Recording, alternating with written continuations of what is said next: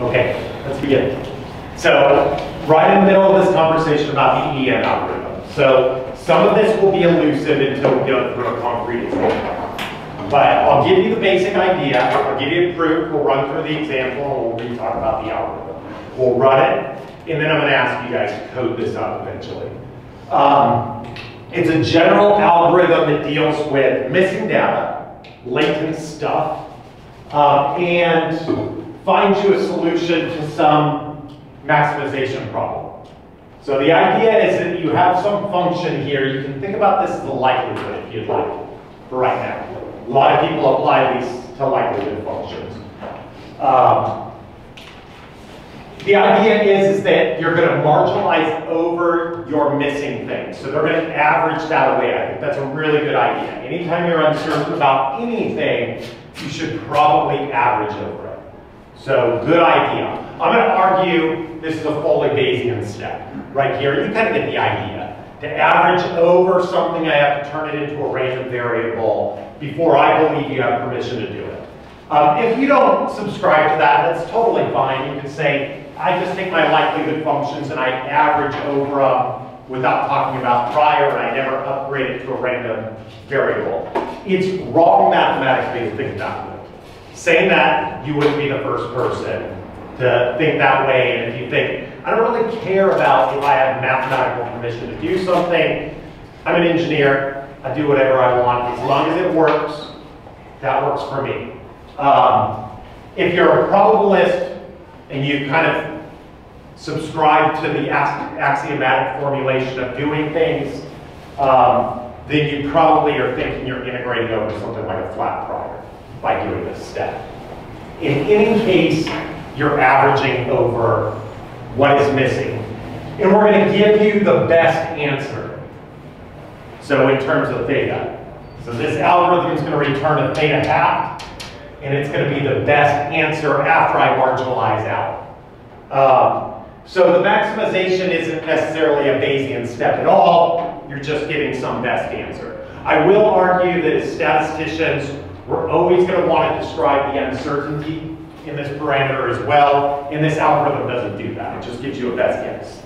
So if you did feel like finding the uncertainty of everything, running a maximization algorithm that's fairly quick is usually a good first step to doing things.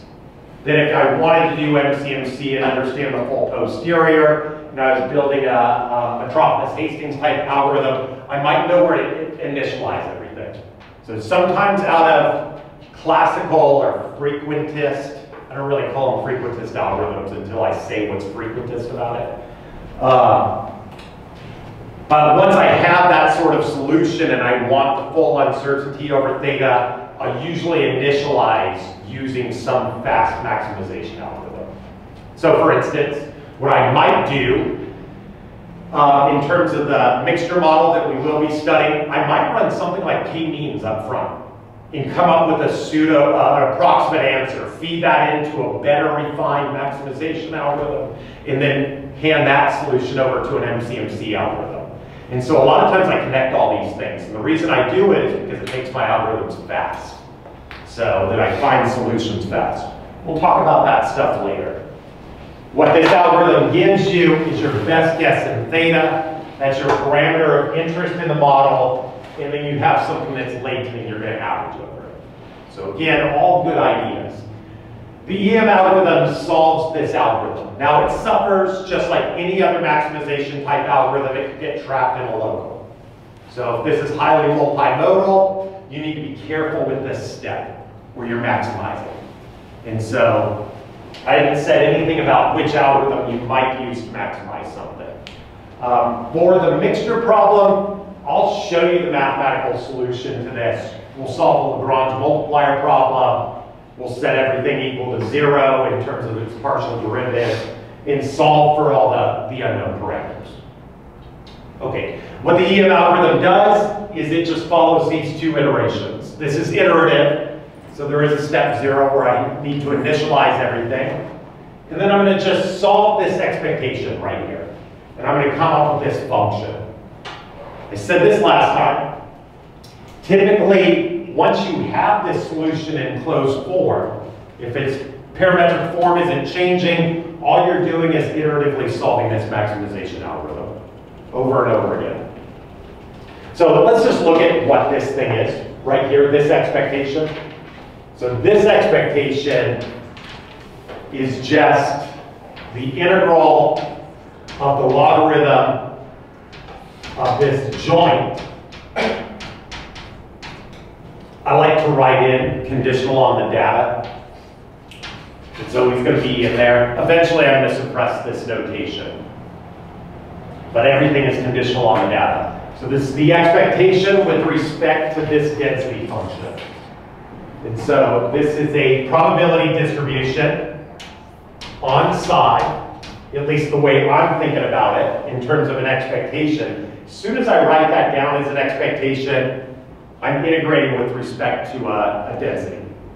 If this was discrete, this integral would be a sum. This is going to be theta t, conditional on theta t, b psi. So you might understand why I think of this as Bayesian right here. I've got some distribution on the latent stuff. What distribution is that? Oh, and I should probably condition on D again. So it has the data in there. What is this? This is a conditional posterior distribution. I don't know any other way to think about that. So how did I take psi? It was a latent parameter in my model. And how did I upgrade it to a random variable? There's only one way you can do that. Somebody help me out. What is that one way? It's the only gig in town for taking something that's fixed and turning it into something that's random. It was in Bayes. Bayes' theorem. Yeah, that's what Bayes came up with. So this is Bayes' theorem. So we're probably going to need to do some sort of Bayes' theorem in any real problem. I've asked people way back in the early part of my career when they do this, I ask them why they think it's not Bayesian. They usually just get huffy about the whole thing. So it irritates them. So how dare you accuse me? So I don't understand it. And I especially don't understand it the older I get. It just doesn't make any sense. There used to be factions. Hopefully we can get rid of that. So I have heard people talk about this right here is the responsibility index. We'll talk about that later. What are they doing? They're coming up with a new name so they don't have to invoke Bayes. The person I know that does that is Chris Bishop. He's a great machine learner. He's written a textbook that a lot of people do use, and he's a full-blown Bayesian. So why does he do it? I think for good reasons, so he doesn't have to have the conversation with people. It's kind of an interesting ploy. Just rename everything.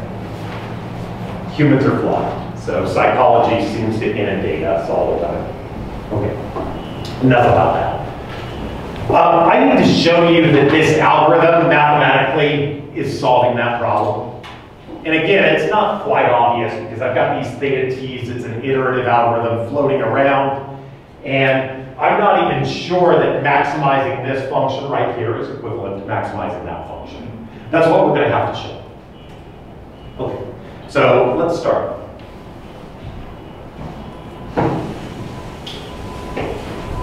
Any questions about this before we start on a proof?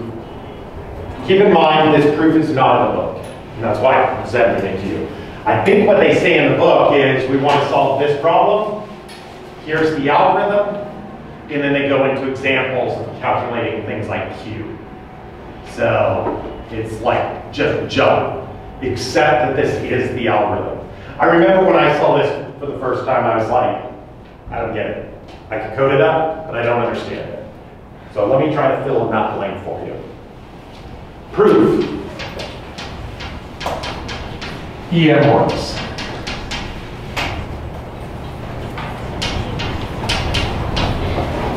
And so what I'm really going to say is that maximizing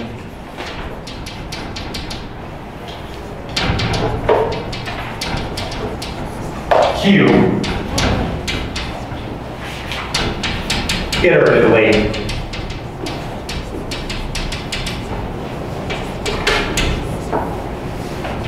is equivalent to maximizing f.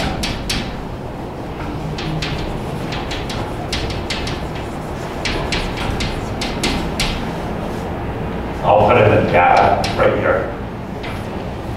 So maximizing the margin, that's the way I usually say it. Okay, so let's just write this thing out. So let's just write out what this conditional distribution is. I'm just going to write f of psi given theta, and I'm just going to write in the d, but then I'll get rid of it, and I'll stop using the d. So this is going to be the joint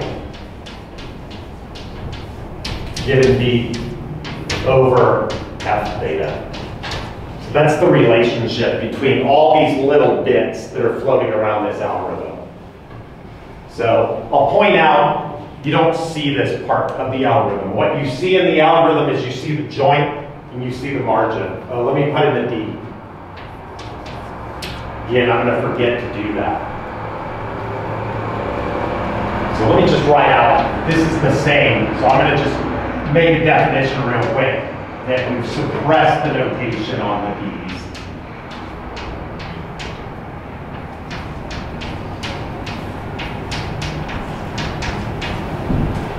I probably shouldn't call this cap f, but I think they do it in most books.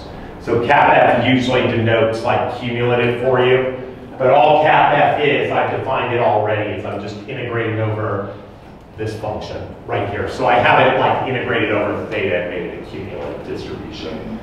So I think a lot of people just make this cap f to signify it's important. That's the thing that we're playing around with. So this is a rule that we're all familiar with. If I take the joint, I divide by the margin, I get the conditionals. And so I'll just do a little bit of rearrangement right here. So I'm going to just write out that f theta is equal to the joint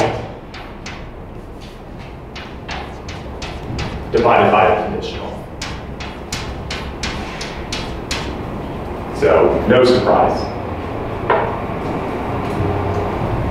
Give myself a little bit of room.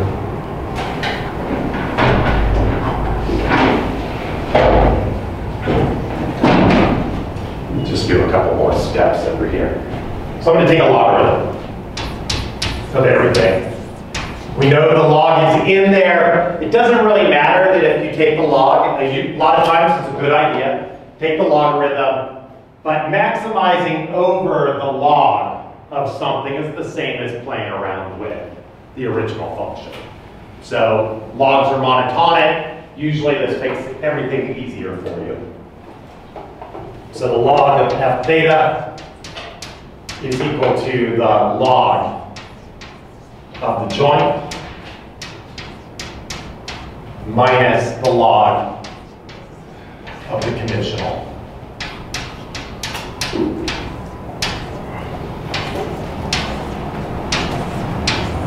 Nothing remarkable so far. Let me rewrite that.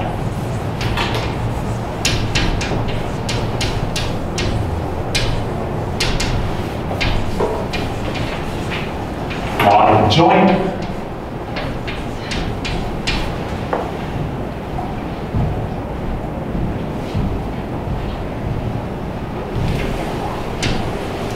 curious if I was switching my size and my theta. If I do interchange these and I flip them around, I mean the same thing. So, joint.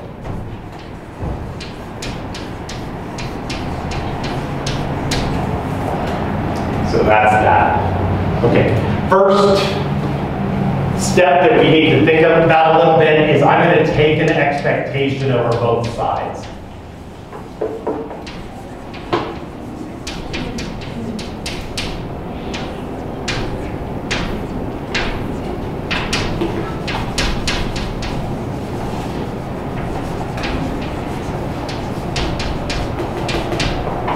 Joint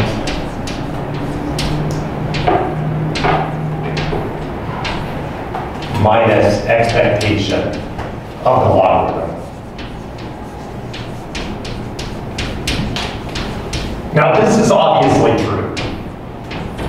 The question is when I do this step right here, did I change the maximization problem at hand? Keep in mind what we're trying to maximize is f. It's okay to maximize log of cap f. So that's the same solution to that problem. And if I take an expectation, I may have changed that problem. But this is certainly true, these are equal. Jenny, you've got a question. What is it? I was going to ask why we're taking expectation when we start out by trying to find maximization. Yeah, exactly. So that's a good question. Why are we doing this? Obviously, there's an expectation here. So maybe I just throw one in to try to make it look like this problem. That's a good question. There's another looming question on the board. And I think this all the time anybody ever writes down this expectation operator. I always think the exact same thing if they write it down the way I've written it down. What's your question about it? Which expectation? With respect to what? If I take an expectation over theta, I've clearly changed the problem. So I'm not going to do that. So the expectation, again, I'm always like, please just tell me exactly which expectation. What are you averaging over? I'm going to do this with respect to psi theta t. Again, I could look over at the algorithm itself right here and see the expectation is with respect to psi theta t. So keep in mind, when I take this expectation over this, there's no size over here. So the reality is I haven't changed this function. This is still equal to the log of f theta. So in some sense, I haven't taken that expectation over on the left-hand side. There's no size in there. So it's exactly the same function. Okay, so maybe that helps a little bit with answering it. I really didn't change the problem at all. This is still going to be the maximization of log f theta, which is going to give us the same solution to the maximization of f theta. Okay, so this is still log f theta, no size in there. But I have changed this. So in some sense, I'm dealing with the size now, and I'm trying to get rid of them in the problem. So no size over here. There were size all over the place here, and now the size has been averaged out. So I'm doing that averaging step. That's the E step. Okay, let's just look at this right here. What is that? This should look familiar.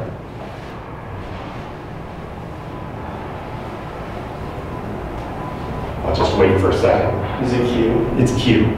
So let's just look at it. Expectation of the log of the joint. Expectation log of the joint. So I've just suppressed my D notation. Gotten rid of it. We'll remember at the end, every single step of everything that you do is always conditional on the data. You've always got all the data in there. So we'll remember that when we actually apply this to the mixture model. So this is Q. This is Q theta given theta t. And this is subtracting off something else. I'm going to call this S. S of theta given theta t. So this problem does look different.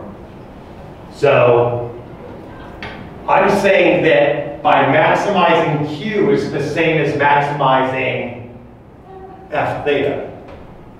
So we do understand maximizing log of f theta is the same as maximizing f theta, but this is written down in terms of this. So in general, for general functions, I can't just grab the positive part and start maximizing it, because that could make this increase also inadvertently. And this has a subtraction right here, which would be bringing everything down. So we need to show something about this. We need to show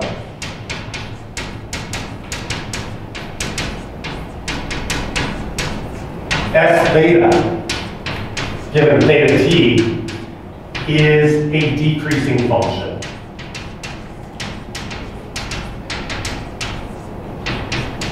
So what I really need to show is that as I drive Q up, I'm simultaneously driving S down. Now in most problems, if I saw something that was written down with this and I didn't have any context, there would be no guarantee that driving Q up is going to be driving S down. So, but as you can already see, Q and S are highly related to each other. And so there is this connection between this, and I'll give you the punchline to the proof, that as I increase Q, I simultaneously am going to decrease S. Okay? And so that means we won't even have to think about S. We can just throw it away because increasing this will be decreasing that. And that's what happens. So that's what's super not obvious about this algorithm. If you write it all out, it's like Q is not the same thing as this. There's this other component. Let's finish the proof and show that this function is going to be decreasing as I'm maximizing this. Here's the sticky part of the proof that you'll need to remember something. I think watching the proof so far, this is all just basic probability theory. Nothing to remember so far. This is the part you need to write down correctly if you're going to get this right. I'm very inclined to ask this on the Q.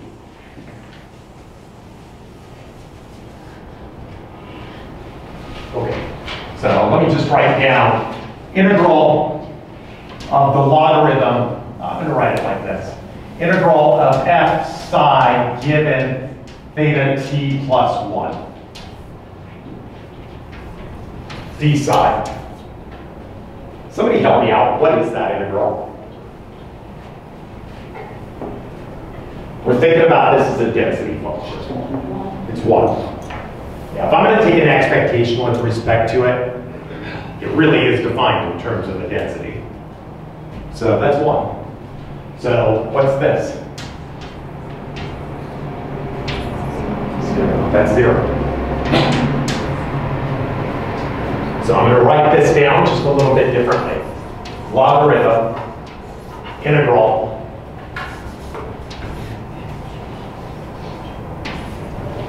f psi given theta t plus 1 over f psi given theta t. So I'm just making a rearrangement. I'm multiplying by a funny form of 1.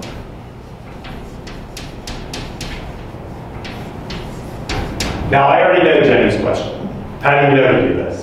Because you fumble around with it and you try to make a connection between the next iteration and that iteration, and you get used to doing things. So 15, 17, 18 years ago when I figured this out for the first time, of course I was bumbling around with this step and trying to figure it out and concoct this proof. So it's not elegant. So I'm just going to say this right here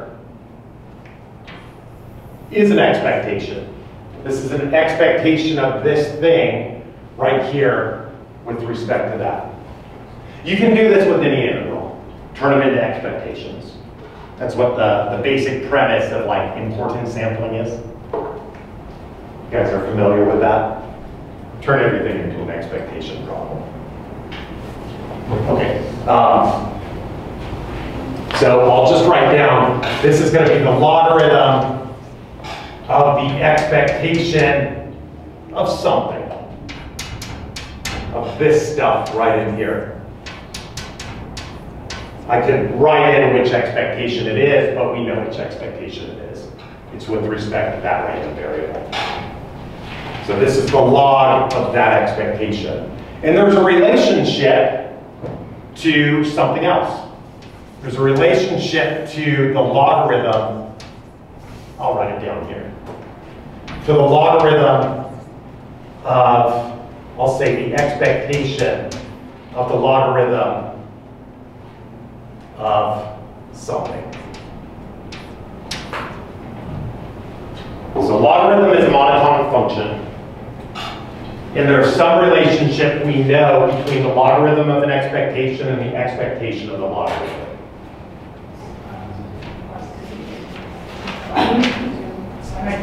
What's that? Not exactly what I'm looking for. What's that? The expectation of the star is greater than. Yeah, it's greater than. Did you say that? I said less than. I wasn't worried. Gotcha. I got water in my ear like 2 days ago and I'm suffering with it. So I can't hear anything. So yeah, so it's a question of which way does the inequality go. This is Jensen's. So we're going to invoke Jensen's. And how do we figure out which way Jensen's go? So I always do the exact same thing. I don't draw the picture and reconstruct the proof. If I were going to reconstruct the proof of Jensen's and explain it to somebody, I would mentally draw that picture with a straight line in monotonic functions going over or under and construct that bound out of the picture. That's how I do it. If I ever want to remember which way Jensen's goes quickly, I do the same thing. So let's just do this real quick aside and figure this out. Try to give you a tool so you can always remember this. Let's do it right here. So expectation, this is something I can't forget, of x squared minus expectation of x squared that's equal to the variance of x, and I know the variance is greater or equal to 0. So I know which way this function looks. So g in this case looks like that. It's parabola. And so expectation of gx is going to be greater or equal to g expectation x when g looks like that. That's the way I remember this every single time. I remember what parabolas look like. I know variances are positive. And so this is something I can always do. So when g looks like that, the bound goes this way. Just bear in mind, I have g on the outside right here. So which way does the bound go? The bound goes this way. And that's the way I think you said it. So I was just thinking it might be the other way around. yeah, exactly.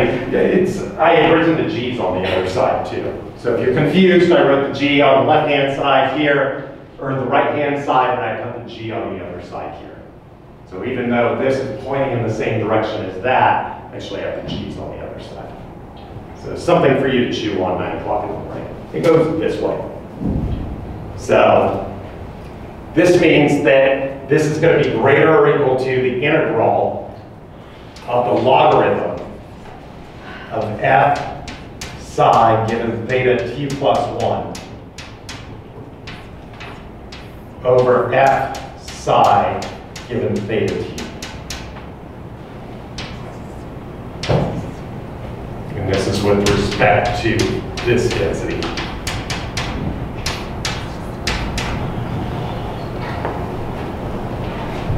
So let me get rid of some of that.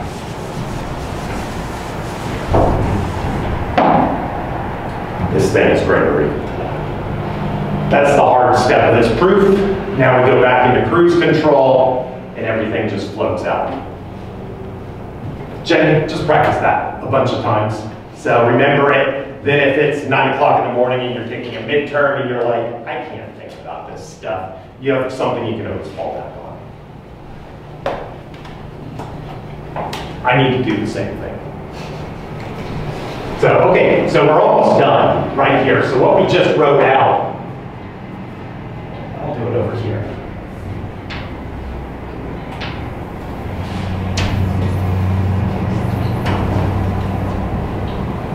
So what we just wrote out was a relationship to 0. So I'm going to forget about all this stuff right here. I bounded this by 0. So this is integral of the logarithm of f psi given theta t plus 1 over f psi given theta t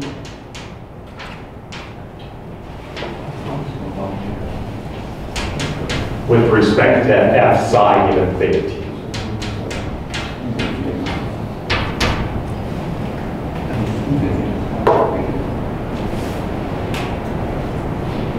You guys are going to be astonishingly loud on the recording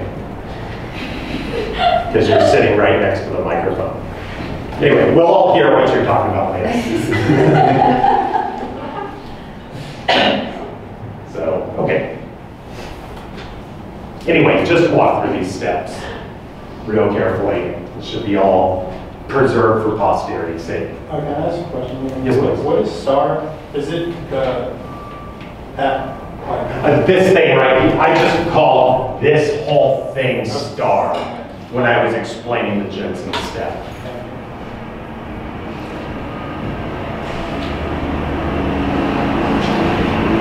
Okay, hopefully that wasn't too confusing.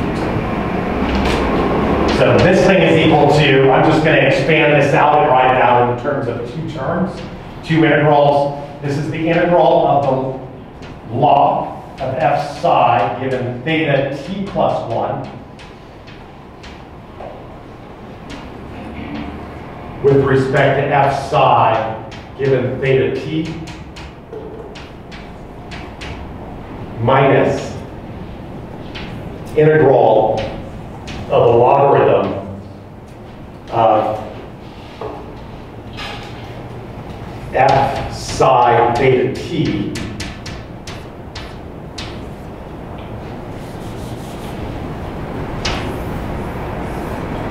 with respect to f psi given theta t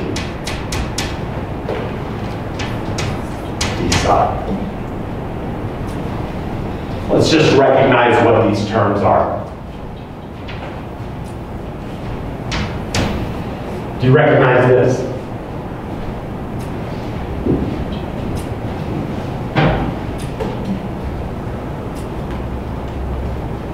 Point this out. So what is S? It's the expectation of the logarithm of that with respect to this density right here. So these are both S functions.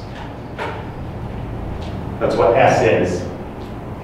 So this right here is S of theta t plus 1 given theta t. This is S of theta t given theta t. Let's just think about what this is, where I saw this argument right here in the S function.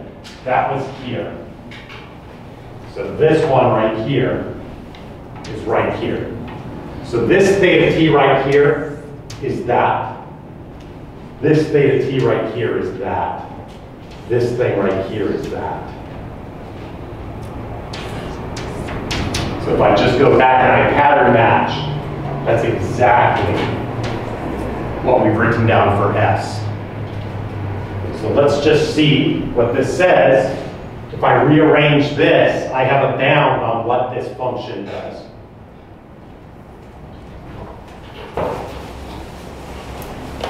So very last step is just to rearrange this. So this says S theta t given theta t. So given my current state of the algorithm right here, if I evaluated at that state, this function is going to be greater than whatever this next draw is that we get. So whatever this next iteration that I get out of this algorithm, so when I compute Q, I solve for it, I get my next iteration, theta t plus 1. What I know is that this drove down S, and it made it smaller. That's what that says. So if I evaluate S at my previous location compared to the t plus first location, how did I get the t plus first iteration? I solved this problem. I plug that in, and it's driven down the S function. And so Q is going up, and S is going down, is what this says. Let me ask you a question.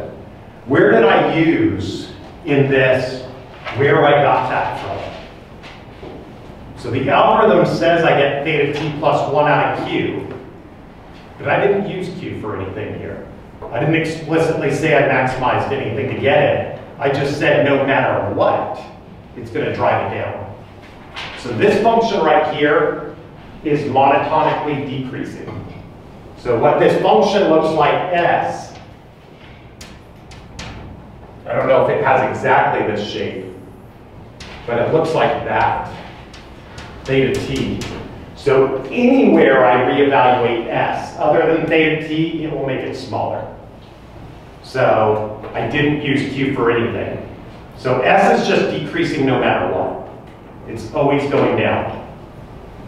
And so what that means is we can throw it away. We don't have to think about it because I'm subtracting it off. I'm subtracting off something that's just decreasing.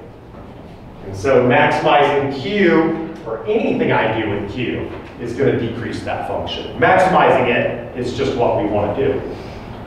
So that's the end of the proof.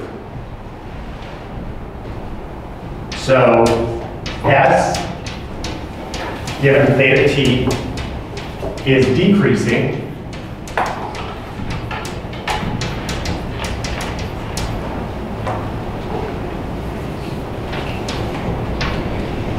So maximizing Q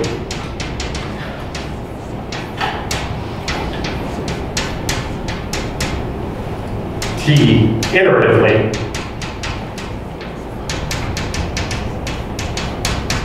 decrease it, maximizes in half.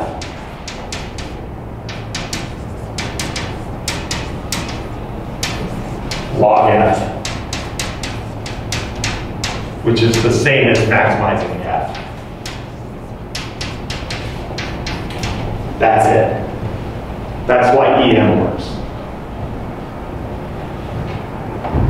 Lots of steps. That's why I think it's useful to code this thing up and go through all these steps over and over again. And so you never really understand this or remember it until you give it a try. You guys look like you're in pain. Bless you. Okay. We're going to still work on this next time. So we'll play around a little bit of it with it, and you can come back after watching the video and ask questions if you need to. We will do a review session on Tuesday. Just a quick question, if I may. The S is decreasing, yes. So maximizing Q, I'm missing that connection. So let's just remember this right here. This is the connection between everything. All the algorithm is doing is maximizing Q right here. So we're going to do it in an iterative fashion. So there might be one step missing right here that I can just iteratively increase this thing. Eventually I'll get to the top of the hill. Okay, so if I just iteratively keep increasing this thing, eventually I'll find a max.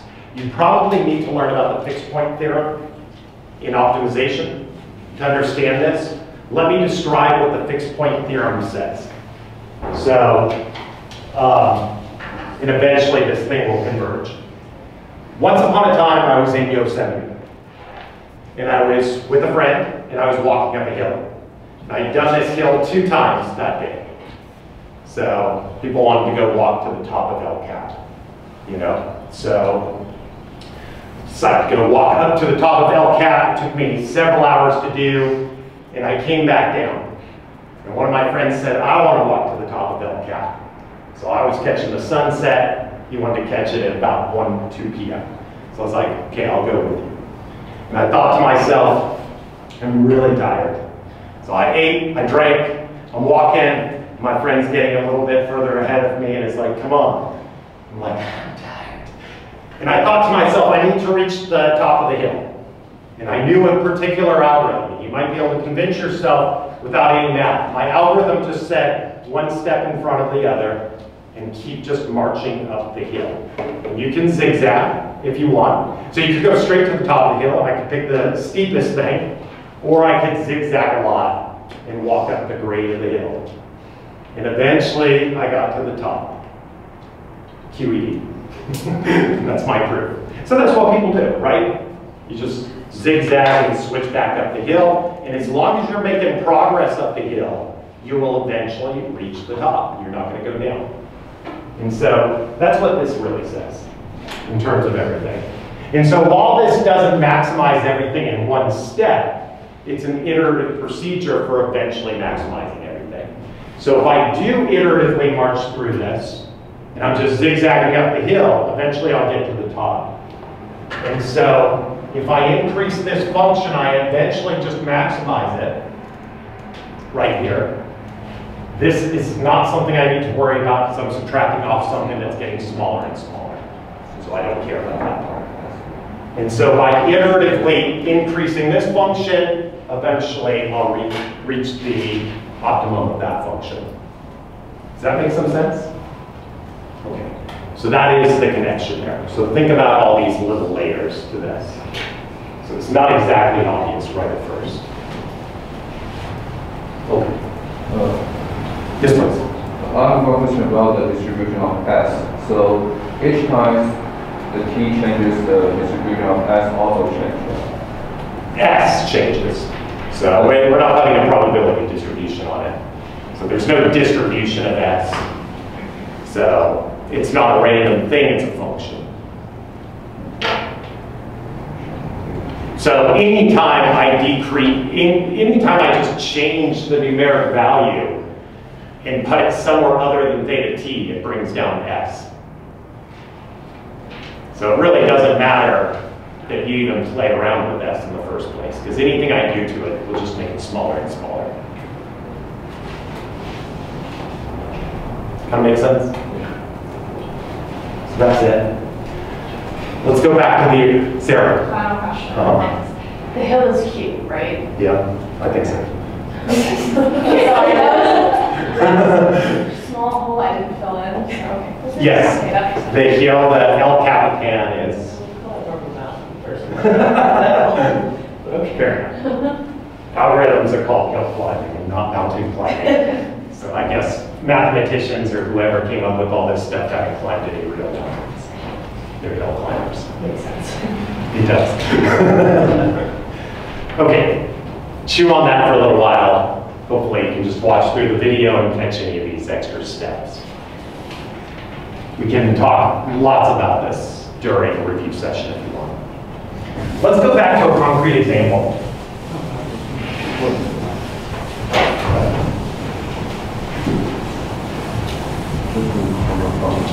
So that function, the log of the joint that we've written down, we're going to think of it as the likelihood function for now.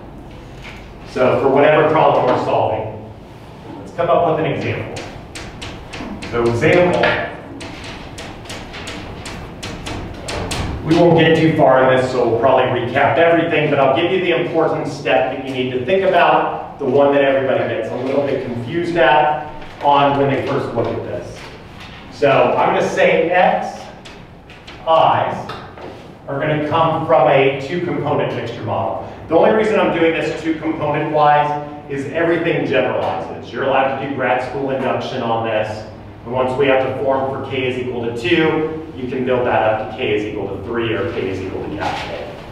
So I'll just make it really easy just to suppress some of the notation. So this is going to be mu1, sigma 1, plus pi 2, and mu, I'll say x, given mu2, sigma 2. So these are meant to denote density functions. So this is just 1 over 2 pi. 1 over sigma 1, e to the minus 1/2 x minus mu1 squared over sigma 1 squared. And similar for that. That's just a density function. So I have a mixture between two density functions right here. I'll point out there's only one mixture weight in some ways of thinking. This is 1 minus pi 1. These are going to be positive. They're probability weights. And so all I need to deal with is really just pi 1. So I don't have two free parameters there because they sum up to 1. And so this is the model that I'm going to be sampling from. I'm going to do it n times. So just to remind you, the way I'm going to do it is I'm going to flip a coin with probability pi 1 and 1 minus pi 1. I'm going to flip that coin. If it lands heads, so i.e. I do something with probability pi 1, I'm going to sample a point from this distribution. Let me just draw a picture. Looks something like that. So bimodal distribution, mu1, mu2, sigma 2, sigma 1. The heights of these in the area under these curves is relative to its mixture weights.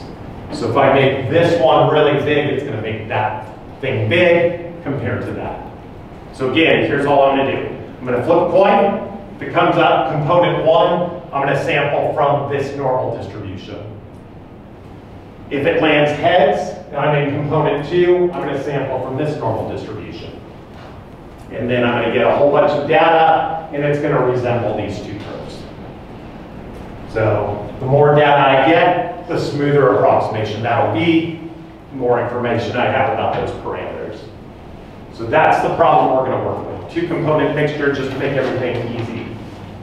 So step 1, write down the likelihood function. I'll do this for you. I trust somebody in this class could stand up and write down the likelihood function right now, and if we had more time, I'd ask you to do it. In all the other years I've asked somebody to do this, it's been a few years since COVID. We'll imagine that it's still COVID and I can't hand you the chalk. Every year, people make a mistake here. So I'll show you the mistake they make. They usually do this. I goes from 1 to n, and then they end up writing this thing down right here. I'm just going to write it down like this. Sum j goes from 1 to 2. They usually end up doing something like this.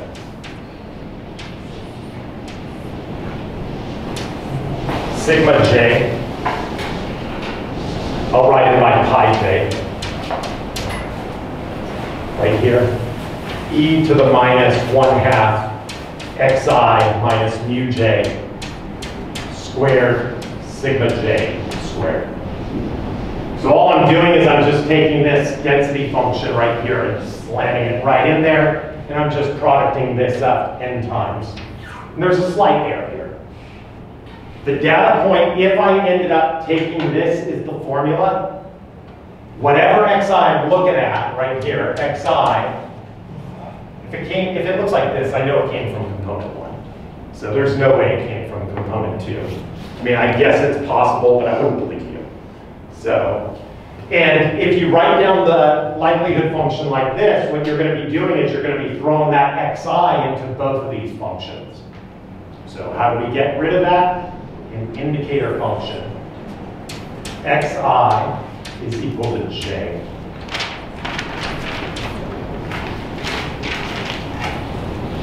I'm going to say this.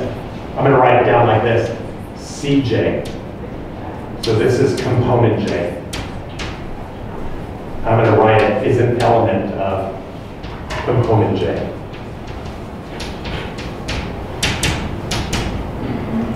So if it came from component 1, this thing is a 1. For j is equal to 1, so if this thing is a 1 right here, component 1, that's a 1. If it's component 2, it's a 0. So basically this sum right here only has one term in it. All of the rest of them are getting turned off. And so this function is only being evaluated once. And in order to use this, we would need to know what the CJs are, the component labels. That's the same notation I was using last time.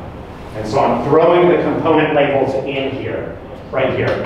We're going to play around with this through a couple different steps. I'm going to simplify this function, but what we're going to average over are the CI, the CJs. So we're going to have to average over those.